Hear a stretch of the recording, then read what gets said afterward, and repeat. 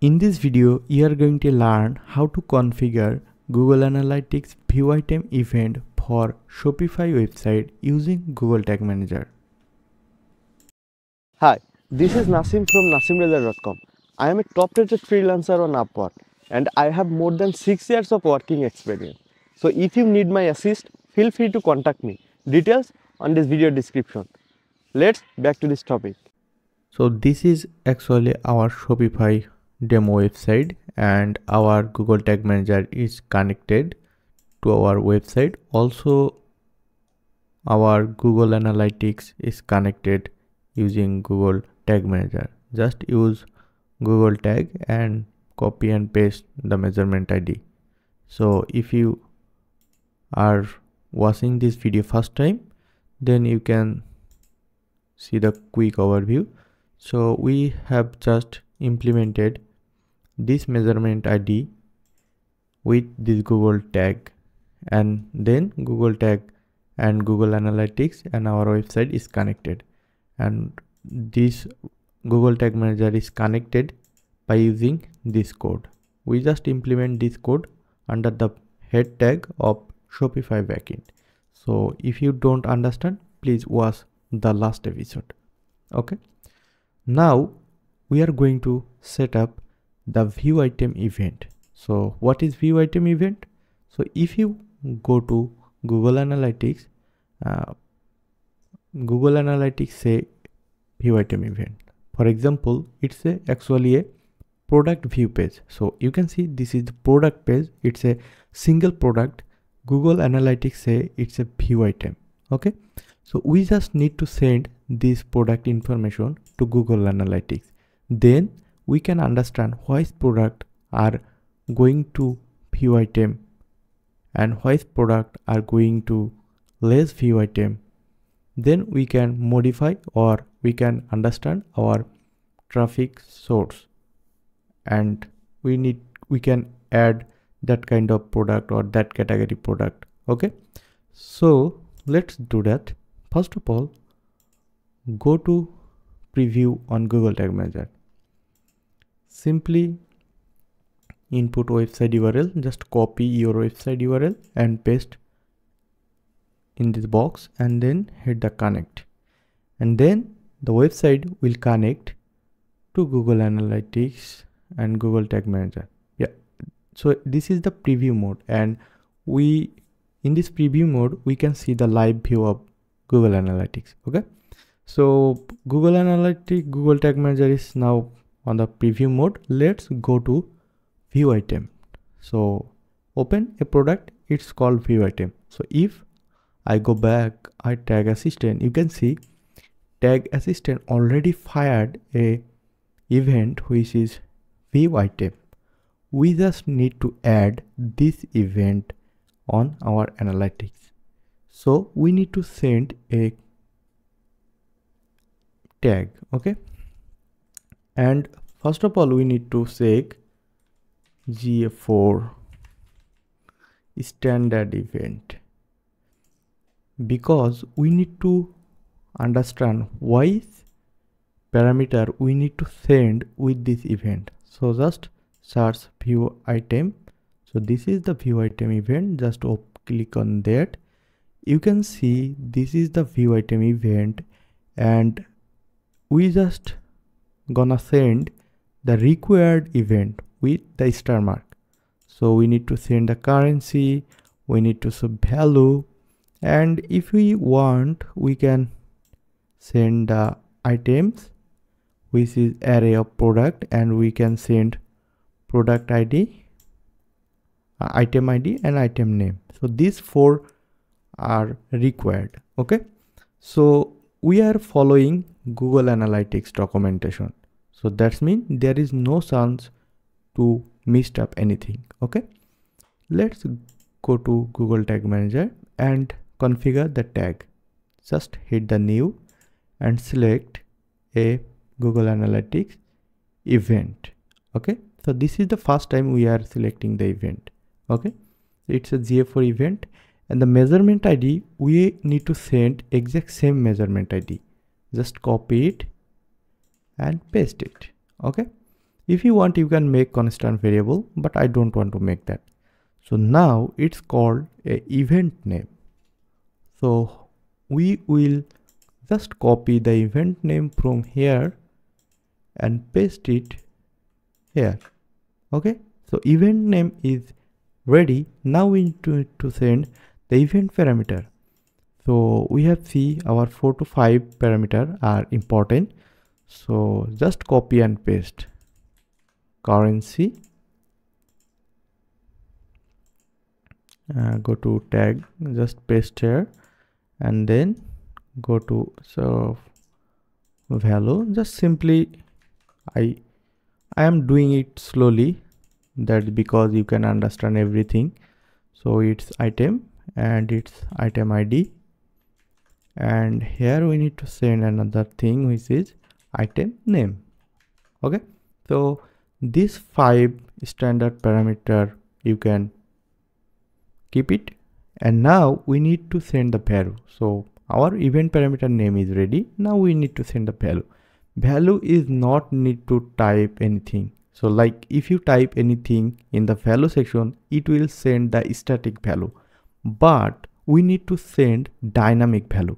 That's why we need to make data layer variable.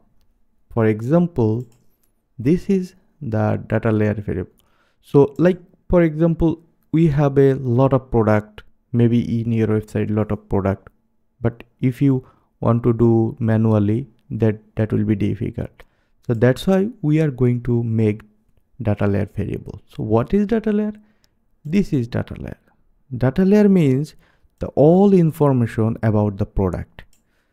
You can see if I expand the data layer, we can see it's a currency, we can get the items, and we can see the item ID and variant ID, item name, etc. Also the price. Okay, so we need to pull this data and send it to our analytics dashboard. So how can we do that?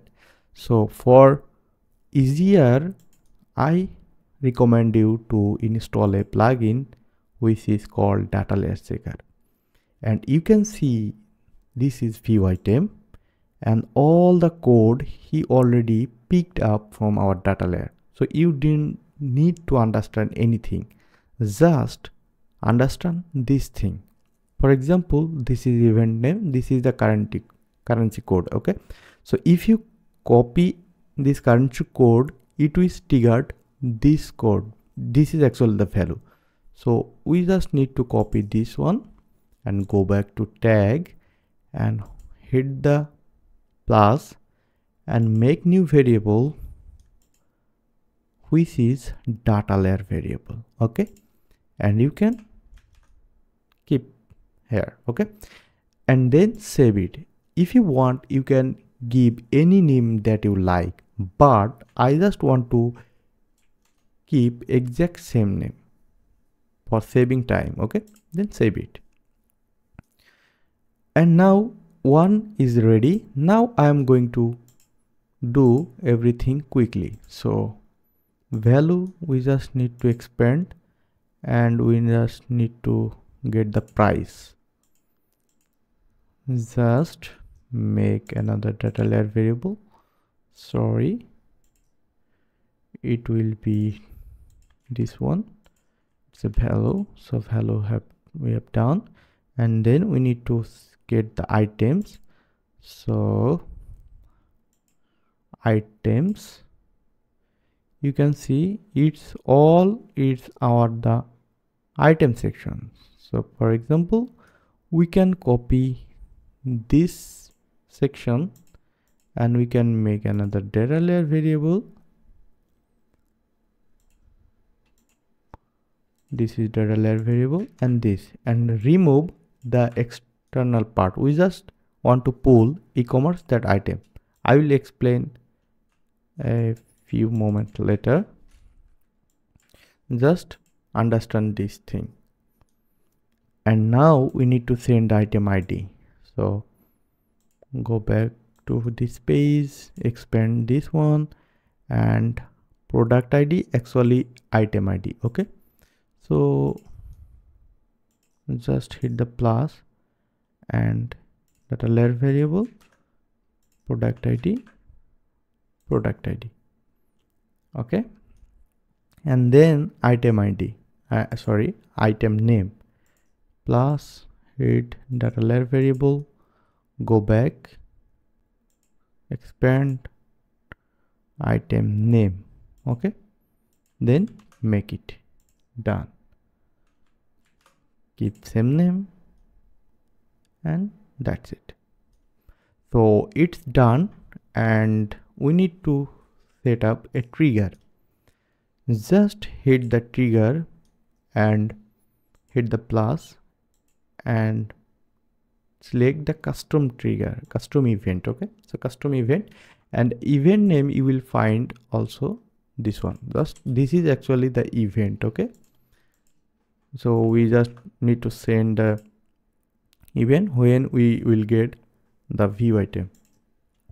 I just want to keep the same name here, and it's a GA4 event, this name, and save it, okay.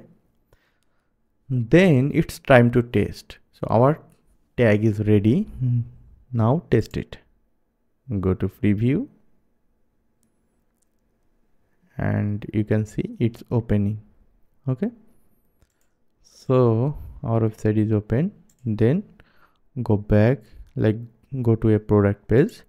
It should be fire. Yep, in time it's number 13.